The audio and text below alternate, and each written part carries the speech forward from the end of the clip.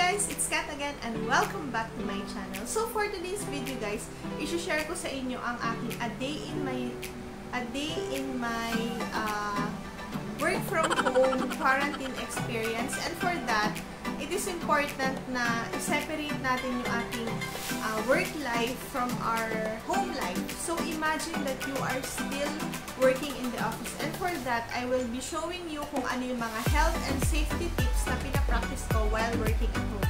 So if you want to know more about this video, just keep on watching.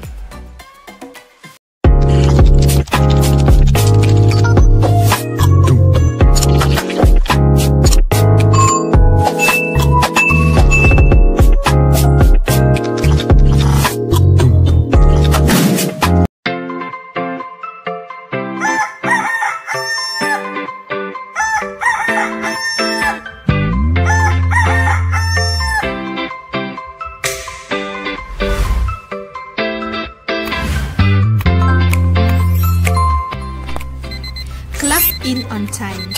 This is me waking up in the morning. I mean, the alarm clock wakes me up in the morning, still feeling sleepy, but then I need to get up from bed and start my day.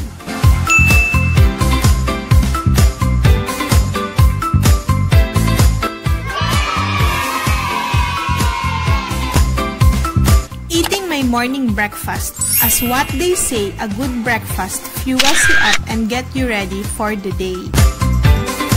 Next thing is taking up a good shower to start.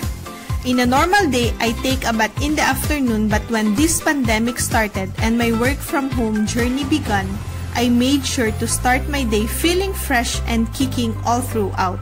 I always choose to wear comfortable clothes when working.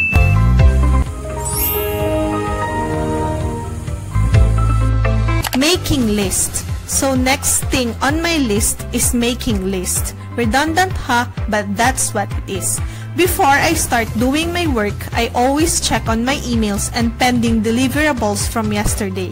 That is my first in, first out routine. Setting breaks. It is important to pause for a while if you are feeling a little tired. Get some coffee breaks or get out, catch that fresh air, or have a little chit-chat with your friends. Or even have a short stretching to keep you alive. Having little breaks actually relaxes our brains, it re-energizes and it re-engages us, and we make less errors. Do not multitask. I know many of us are guilty doing multitasking. You need to stop that because multitasking reduces your efficiency and performance because your brain can only focus on one thing at a time. When you try to do two things at once, your brain lacks the capacity to perform both tasks successfully. And lastly is clock out on time. Manage your time by scheduling your work. Know your deadlines. Do not over-abuse your mind and body working late hours. It is important to practice self-care without compromising the quality of your work. So know when to stop and rest. So for my safety measures during work from home setup, here are the things I take on consideration. First is your workstation area. Make sure you dedicate a space from your home to get your work done. Some place wherein you can get privacy, quiet place, and away from any distractions. With good ventilation and make sure you are working comfortably.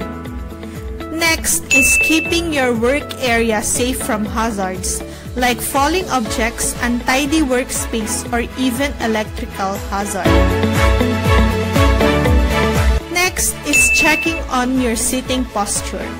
Here, I bought an ergonomic chair to support my back pains and even got an electric massager for my lower back pain.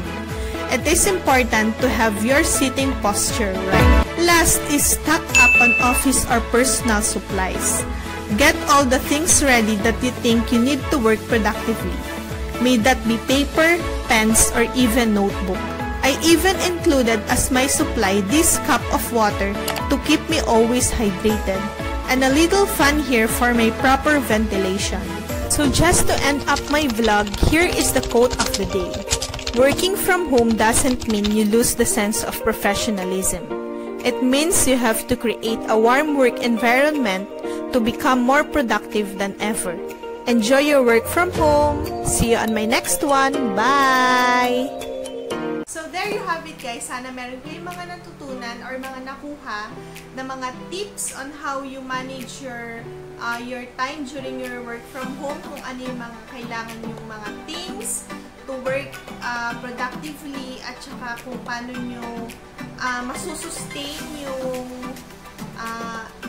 parang drive nyo to work more. Yung mga practices na ino-observe ko while working from home. So I hope you enjoy watching this video. Don't forget to like, comment, share, and click that red button to be part of my fan cast. Also guys, don't forget to ring the bell para lagi kang updated sa aking mga future videos. See you on my next one. Bye!